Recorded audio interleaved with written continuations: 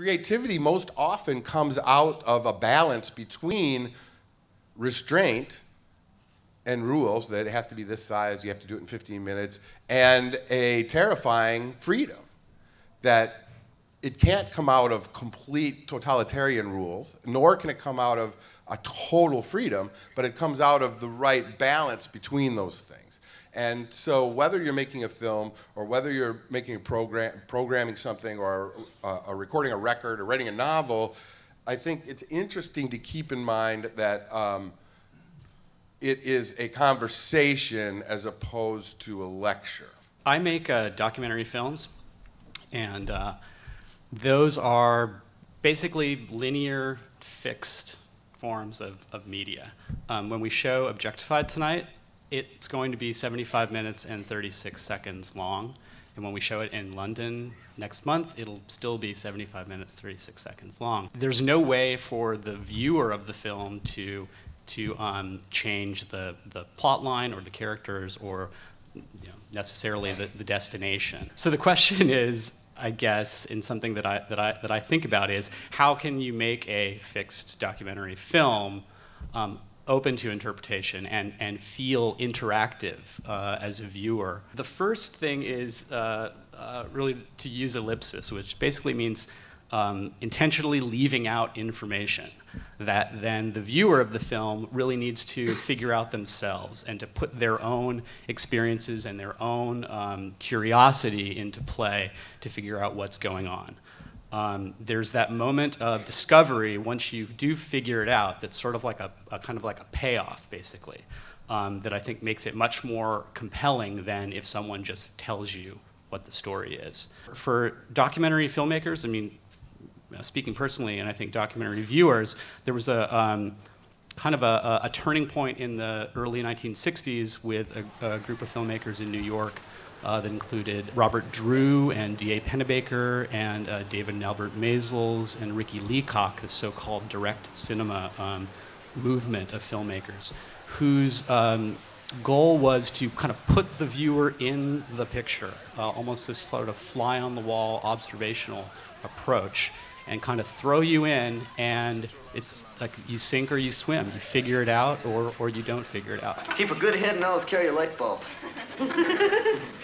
Well, I think what is great here, and especially if you compare it to all the kind of documentaries that came before this period, is what's not there, what's left out.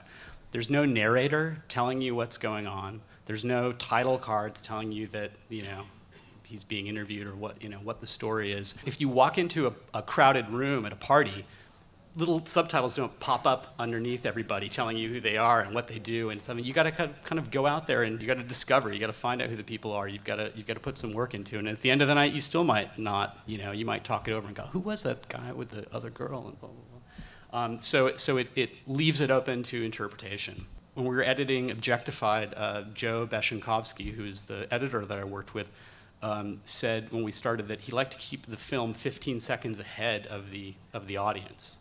So basically, things are happening, but you're always kind of trying to figure out what's going on, and then it becomes clear in a few seconds, or you get a little bit more of an idea a few seconds later. So you're in this kind of mode of discovery almost throughout the film, and I think that's a kind of really simple, but it's a really powerful way to bring the viewers, again, curiosity into play in the film and make it individual to them. So yeah, I was doing this thing and this project, and I wanted to create something that was quite different to how you actually consume the web traditionally. And I do sort of I like mashups and things like that. I was doing them before they were called mashups, but hey. I'll show you it. I'll shut up and I'll show you this thing. So it's kind of a news explorer thing. So I don't know why Howard Stern is in the news, but apparently, so what it does, it gets like the most popular news thing at the moment, and he'll put it in there. But you can put anything in. But we'll go with Mr. Stern. So you click go. It says search in the news for Howard Stern.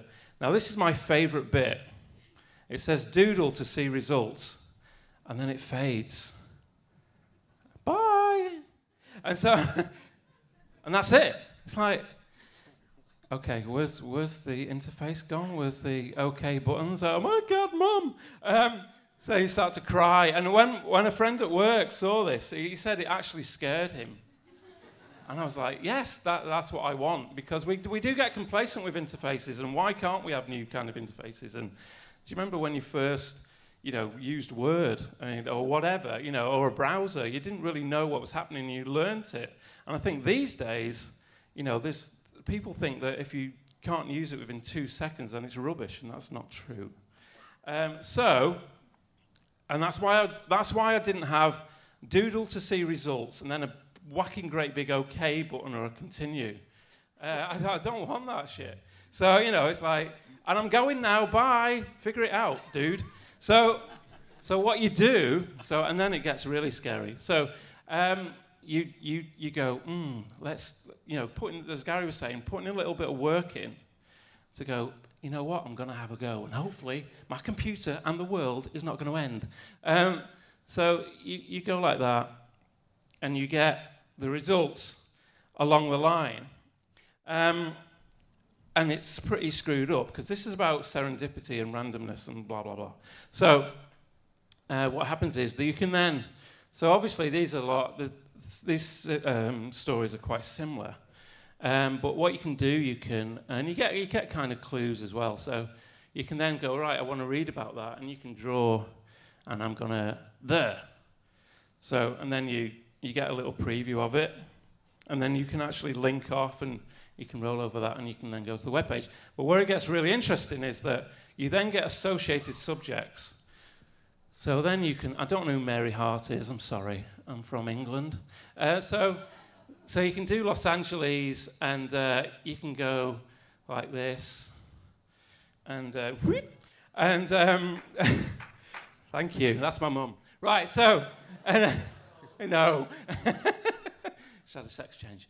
And then you can, and you can just keep going and going and going. And then you can zoom out and see it. And people draw things, so they can draw like guitars, or so South by Southwest, you might draw a guitar or something. So what's interesting, though, is you can start on Britney Spears and end up at the Pope.